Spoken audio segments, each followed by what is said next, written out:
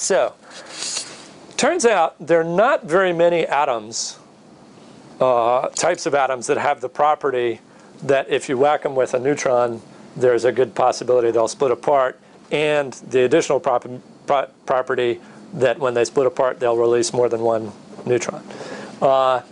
Basically, the only materials with which atom bombs have ever been made so far, although I'll mention a couple of other materials that it's at least conceivable you could, are highly enriched uranium and plutonium.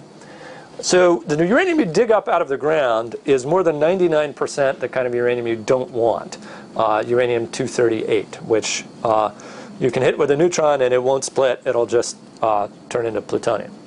Okay?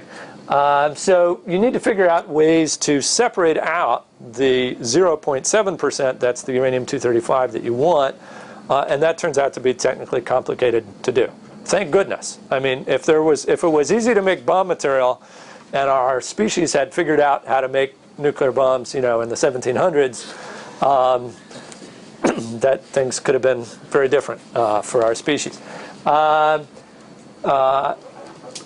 It is actually an interesting accident of the laws of physics that it is possible, but very difficult, to make a nuclear bomb.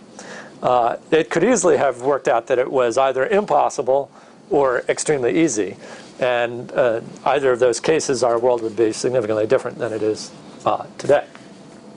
Anyway, plutonium, as I've mentioned, basically you have to irradiate the uranium so it absorbs some neutrons, and then you have to chemically separate out the plutonium from all the other yucky stuff that you make when you irradiate the uranium. And we'll hear more about that another time. There are a few other isotopes, as I'll mention more in a moment. And none of these things occurs in any significant quantity in nature, and they're all hard to make. Enrichment. I mentioned enrichment.